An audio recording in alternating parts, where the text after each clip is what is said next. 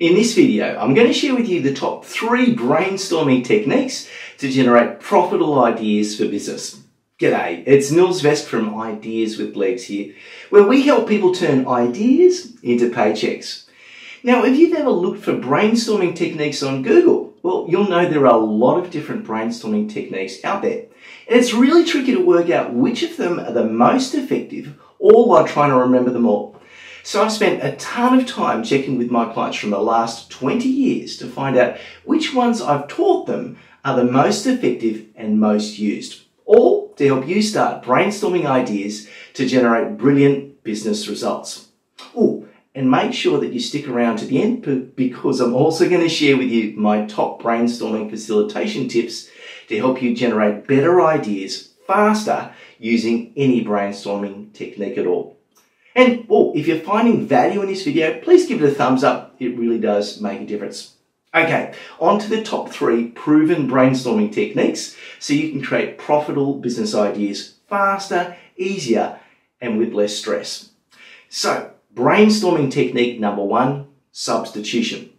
Now, the core thinking you want to have for this technique is to ask yourself, what could I substitute to reinvent my business product, process, or service results? And that, for example, might be something like, what material could I substitute when building my product? What process could be substituted with another step?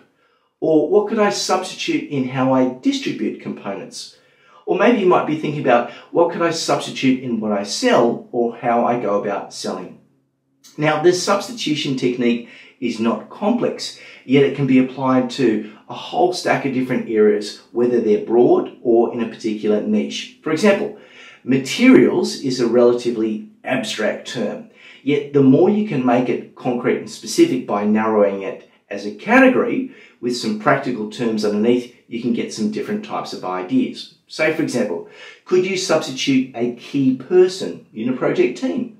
Or could you substitute a key ingredient or an accelerant?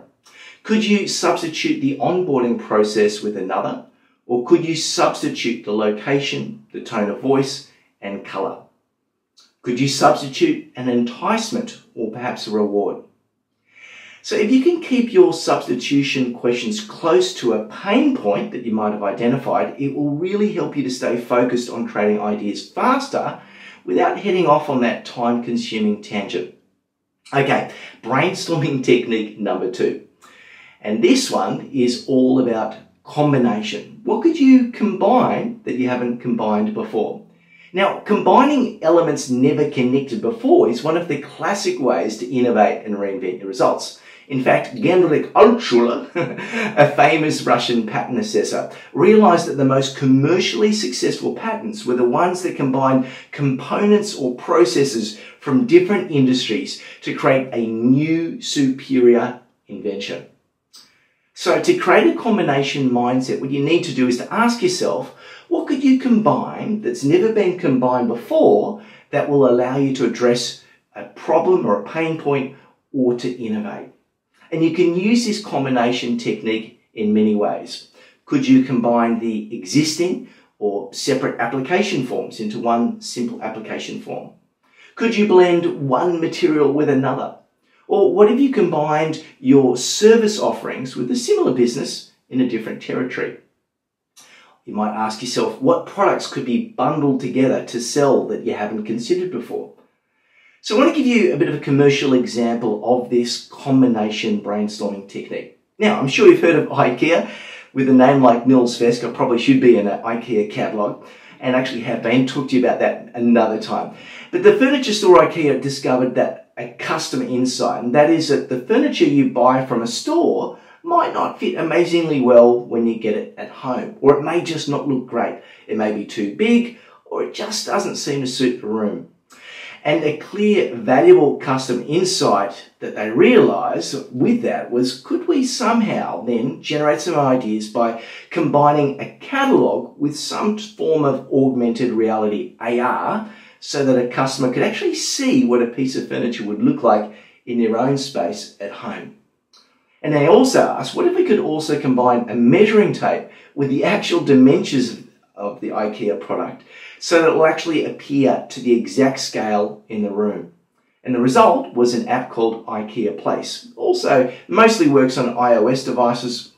And what this app does is it measures the chosen space using the device's technology, all of those cameras, and then it places the selected product to scale in the chosen space image, meaning a customer can quickly assess what that product, whether it's a chair or a table, will look like and how it's going to fit into the room with its actual dimensions.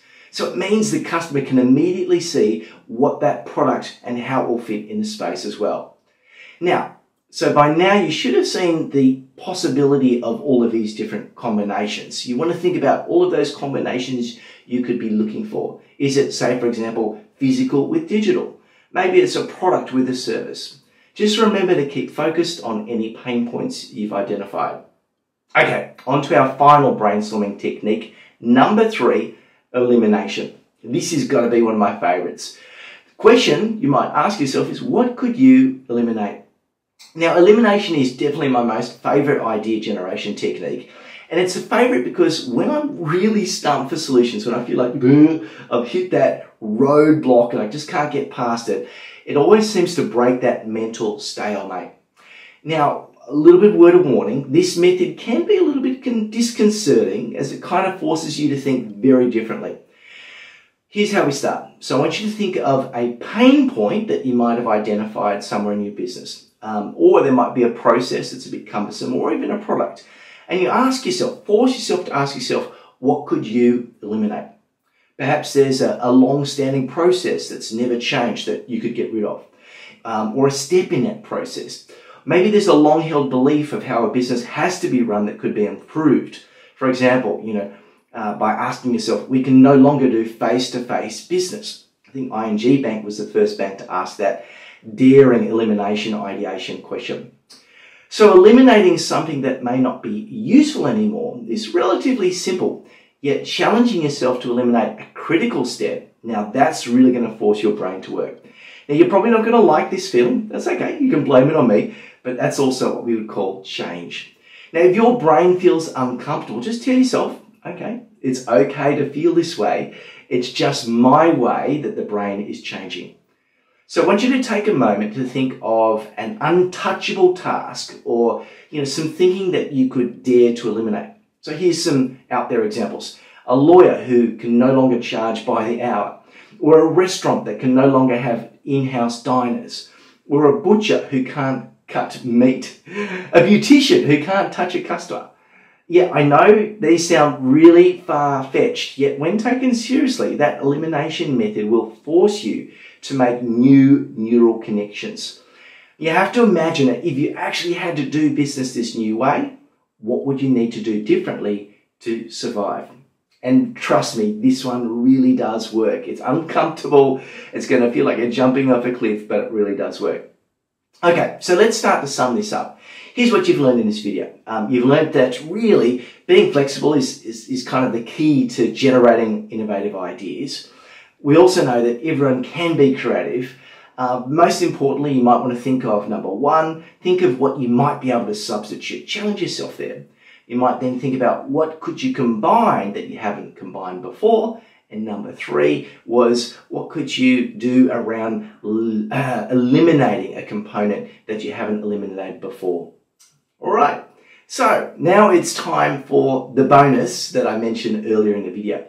I said I was going to share with you my top brainstorming facilitation techniques to help you generate better ideas faster using any kind of brainstorming technique. So here's tip number 1. Now the tip number 1 is to set a goal for the number of ideas that you want to generate. Now that might sound really basic, but the reality is that you need to create quantity in order to get quality ideas. So write down the goal, for example, 50 ideas, and go for it. Put it on a poster, put that target, and after each little session, tabulate the number of ideas that we're going for. And really do stretch yourself, because if you only say, I only want 10 ideas, you're going to get 10 ideas. Go for 50 and you're going to get 50 ideas, and of those 50, 10 will probably be fantastic. All right, tip number 2, set a time limit. Now, setting a time constraint will force you and your people to focus, and it will really help you to generate more ideas. than if you actually just set a shorter time limit than you think is comfortable. So rather than say we're going to do 50 ideas in 30 minutes, we're going to go 20 ideas for this little technique, that's 3 minutes, 20 ideas for the next one, and so on. All right, next little tip, tip number 3, one golden rule you must have is no slanging of ideas. That means no bagging of anyone else's ideas. And be very strict on this, because nothing shuts a brainstorming session down faster than someone slanging or laughing at someone else's ideas. All right, tip number 4 is to review and evaluate your ideas at a later session if you can. Put it back until a little bit later. The reason why we do this is that the mind needs time to change its thinking, and it'll enable you to become more objective when assessing the merit of ideas.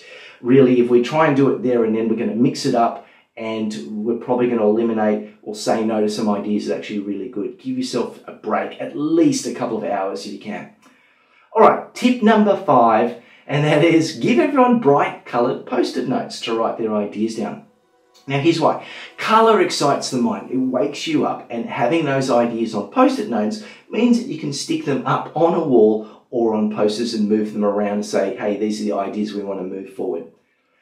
Tip number 6, finally, make it fun. You can do this by a number of different ways. Add some music, not too loud, and there'll be some people that don't like your music, that's okay, but it just helps to distract the mind a little bit to get you off things and focus things. Next thing is to get people to stand up and share with the person next to them before sharing with the group. The reason why is that most people, even me a copper, most people are scared of public speaking, and sharing ideas in reality is a form of public speaking. Okay, so that's almost it from me. Oh, one more thing that I know, that if you really want to help accelerate your innovative business growth results, is to work out what type of innovator you are. And I've got a free 3-minute quiz that will help you to work out your innovation code, and it actually will it will actually create a customized innovation playbook full of proven innovation hacks for your specific stage of innovation. Now you can do the innovation quiz at theinnovationquiz.biz, and the link is in the notes. Thanks so much for watching, and go and make your next brainstorming session prolific. We'll catch you later.